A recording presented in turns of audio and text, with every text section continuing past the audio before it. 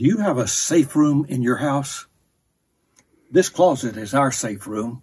It's tornado season in North Texas, and I think having a safe room designated is important. It's big enough for Judy and me to be in for an hour or so.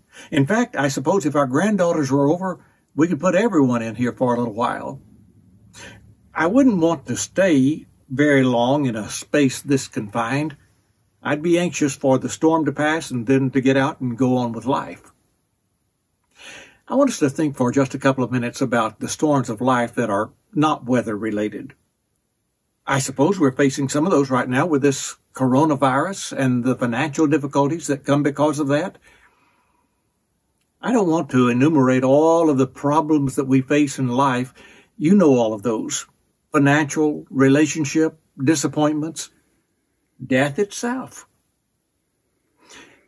And as I talk about a safe place for those storms, I think immediately of Psalm 46, verse 1.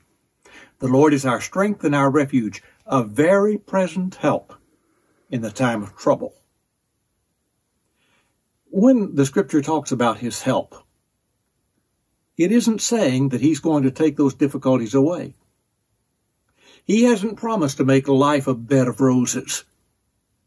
He's talked more about the thorns of life and the storms. He promises to go through those with us rather than allowing us to avoid them. Do you remember that the Apostle Paul himself asked the Lord 3 times that a thorn might be removed from his flesh? The Lord basically said no.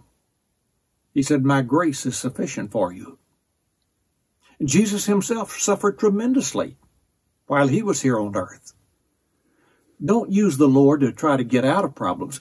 Now, I still pray. In fact, I'm praying right now that the Lord will end this coronavirus. But the main point is he protects us from the devil, takes away the guilt of our sin, saves us from hell. That's the reason he's such a great, safe place.